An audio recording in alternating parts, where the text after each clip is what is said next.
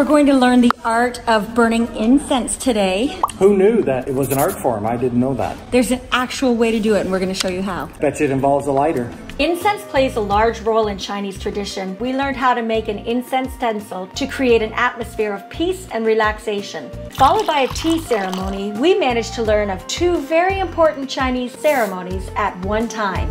I was expecting to burn a stick of incense. We made our own little lotus leaf by dropping it into a little stencil. So, I think we did okay.